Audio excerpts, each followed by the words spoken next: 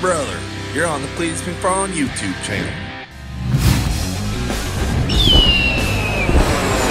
Month of Freedom. We're gonna fire this puppy up. Pump was a fire in the pipes. I mean, listen, just a bunch of loose stuff coming off of Oh yeah, so the Indy oil pump. and Bristol. Yeah, oil pump loose. Crank sensor had one bolt holding it in. Just rattling stuff loose. Throw some Loctite on all that good I stuff. put that red on there. Good luck to the next guy. Damn, we don't want that oil pump loose. I mean, the oil pressure is perfect. I always watch it, so and it'll throw a red light on the dash, and it never did. And so. we found your compressor leak, but we had to order a compressor switch to replace that. So it'll be noisy this time, but next time we'll be dialed. Sounds good, brother. Hit the key. Yep, there it is. The air pump's right on. All right, you ready? Got a big old leak on that thing. Yep.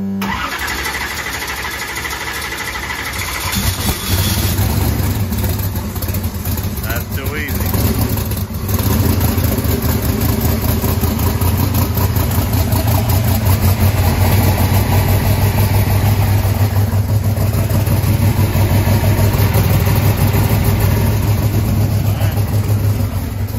How's the valve last? I'm glad we touched it up. Yeah, we tightened it up. Made a lot of runs without flashing the valve, so. All right, guys, we're ready to go. We're gonna head over to the track tonight. It's a little hot out, but we're gonna try and get some tune-ups going for this thing so we can really get it dialed in. We got a bunch of dragger drives coming up. We wanna make sure Mullet is 100% ready to rip. So, Warmed up. Let's hit the track.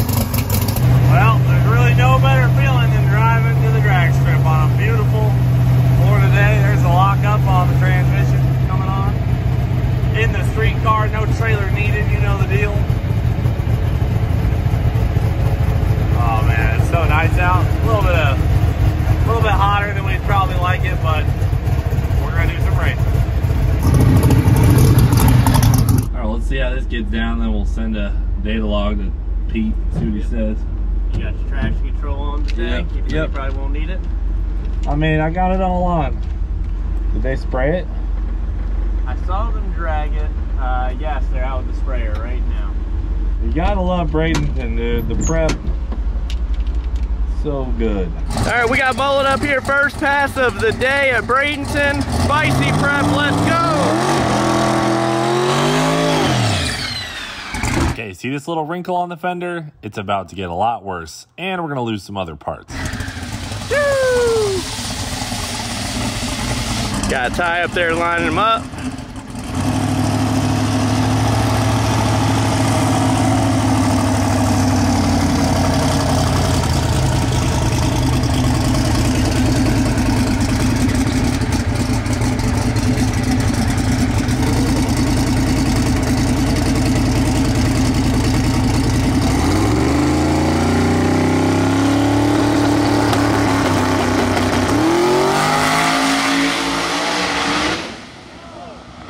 Something flew out. I think he just blew the window trim off. I think the window trim just went off. All right, so we'll go ahead and just gather up those pieces that we probably don't need. Yeah, I'm gonna throw those out. Yeah, because race car.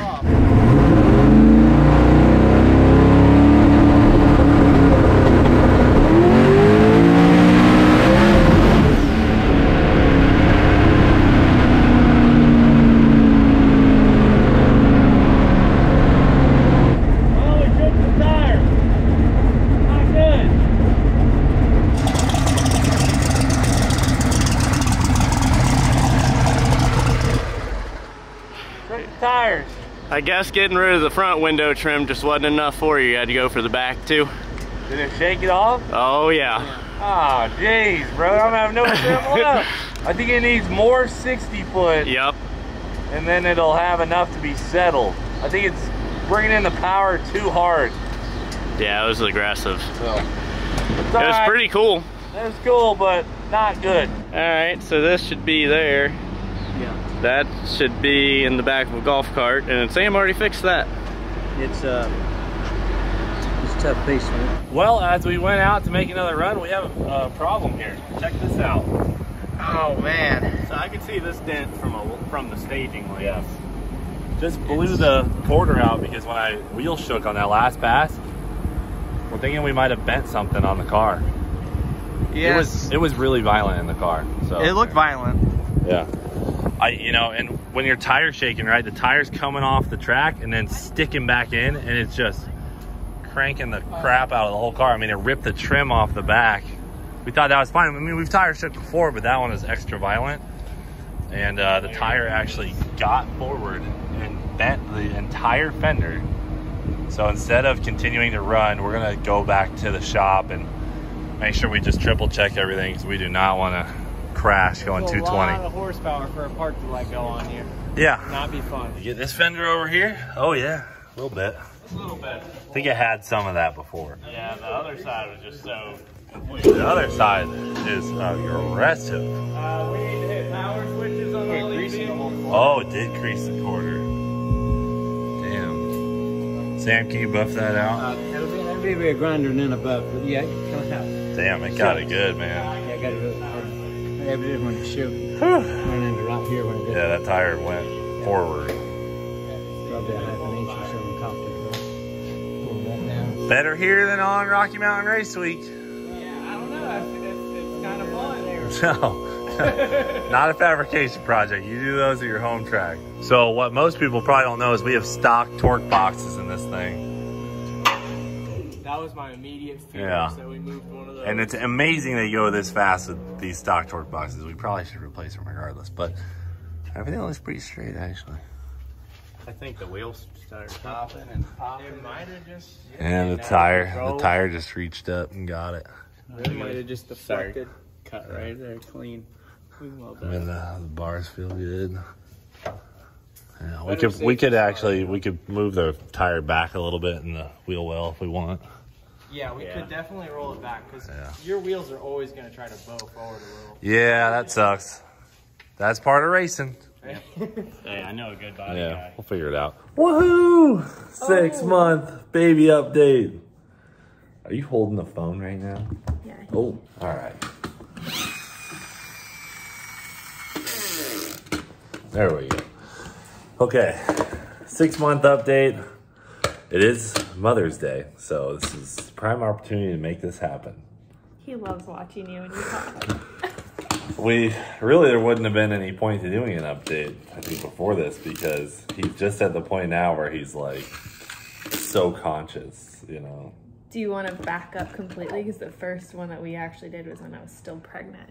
Yeah, we did an update maybe a week before you had him, right? Yeah, and we never posted that one because then we posted the video of us having him, so we just didn't get it out in time. But essentially, this little guy is now 6 months old, and he can hold stuff. Exhibit A. Yeah, see that? He can also chuck a lot of stuff. Really into chucking stuff. Eats solid foods now. Well, and milk, obviously. Yep. But, you know, now he's just kind of a full-blown baby human. Versus for the first several months of this process, if you guys don't know, these things are just essentially potatoes. And they can't even hold their heads up, and it's a lot of just care. You know, just constant taking care of a potato, which Maddie did majority of. You did a lot in the beginning. You just kind of don't now, because I breastfeed, so obviously you can't do that. Yeah, And he didn't like bottles. Hates he did bottles. in the beginning, and then we stopped. So, I mean, I can change diapers and entertain Bath him, time. but whenever it's time to eat, that's your guys' deal, Yeah. which is fun. Yeah, we like it. It's been hard, though. Just the balance. It's been a grind. I mean, we definitely have worked a lot in our lives, you know. 100-hour, 120-hour work weeks is really nothing. But we're obviously very passionate about our work and our craft with, you know, the YouTube stuff. But this was something serious. I mean, I definitely underestimated the whole thing. we totally underestimated parenthood. They tell you Oh, that yeah. a baby is just going to be like crying. You're going to feed him, change him. He's going to sleep the whole time. That is not true. This child has a personality and he knows what he wants. And if he doesn't get it, it's like he's gonna let you know. I think some characteristics of our baby would be someone I know. Very impatient. Yes. Very distracted and just hyperactive. Like he is ripping all the time. That might be just some of the reasons why it was more difficult, because some of our friends are having babies right now too, and they definitely didn't have such a grind off the start. But you know, we went through this phase where we got him to sleep a little bit when he was just a little nugget, right? But then he got his vision, and then all hell broke loose. Couldn't get him to sleep. And it was the hardest time of our relationship, period, of us being together. Like, it was a lot of juggling. I had to tend to him so much. Garrett had to take on like the big load of not only at work, but being a housewife too, because I was basically absent just because I had to, he wanted to just be on me. Yeah, it wasn't bad. I mean, looking back on it, it wasn't bad. It was short-term. Yeah, it was. Short-term, you know, brutalness. Like it sucked because every time you put him down and like we'd get him asleep, it felt like 5 minutes and he would just be crying again. That was the brutal part. That was hard. But then we got this thing, we're looking up solutions online on how to get him to sleep for longer than 4 seconds. And we found this moving bassinet called a snoo, and this is in no way a sponsored post. So went and bought one used off Facebook Marketplace, and then that was when we were finally able to get some sleep that was longer than 2 hours. And we rode that for 4 months. He slept in that thing. Now he's in the big boy cradle, or big boy crib. Yeah, big boy crib. What's probably the biggest thing was the schedule. Yeah. To walk him through the schedule. There's different types of babies, and Rip is a routine baby where... Big schedule guy. Yeah, he likes his schedule. So there's 3 naps that we put him down for as of now, and it's morning, afternoon, and then a mid-evening, short little nap, and then he goes down for the day. I love that we're putting him down early because then we get to spend time together, which is so important. You know what's crazy is you would think like if your baby is waking up at 5 a.m., keep them up a little bit later, and then they'll sleep in further the next morning, right? Like instead of putting them down at 7 p.m., put them down at 9 p.m., and then, you know, maybe he'll sleep in. Actually, quite the opposite. If you keep your baby up, it makes them overtired, and then when you put them down, they'll only sleep half the time they normally would. So the whole trick is to get the exact amount of sleep for him that he needs. 10 minutes extra, bad deal. 10 minutes less, bad deal. This guy's got to be right on. Isn't that right? Yeah, give me a little face massage, will you? Oh, wow. Thank you so much. So for us, you know, the snoo was big, the schedule was big. Now we're at the point where he crawls very slowly. We're talking planking. A lot of planking. Inchworming. And then he can make it about, I'd say 3 feet in 4 minutes would be the ratio. That's his stats. Yeah, those are his stats right now. Very big on, you know, watching me edit. Loves that. Loves circles, wheels.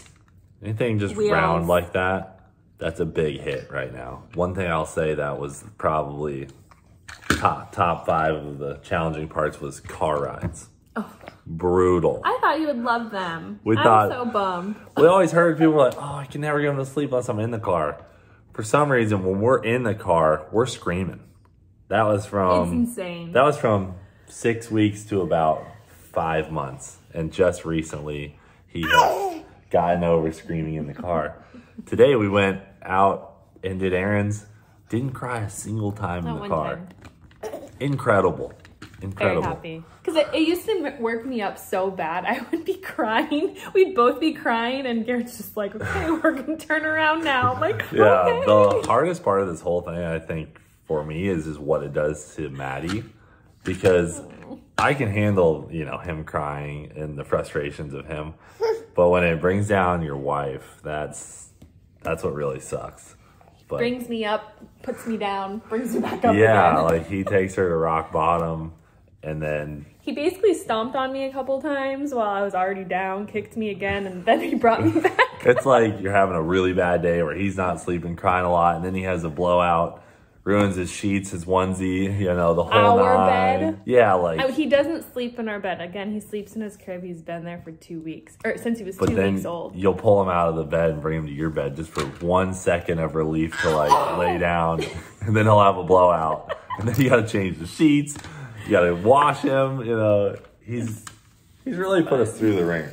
It's fun. Yeah. Now we're in a point. You know, the last 2 months have been amazing. We've really been enjoying it. I mean, there's obviously days here and there that are rough for Maddie. Maddie takes the brunt of it, but I think we're really over that hill of now enjoying it, because when you wake him up in the mornings now and he's so excited and happy. He has the cutest face. Yeah, he'll watch. So happy to see you. Watch anything we do, watch cartoons, eat his toys around the room. We're gonna have to like do another update when he's like a toddler. Yeah. I don't even know. I don't even know what a 9-monther looks like.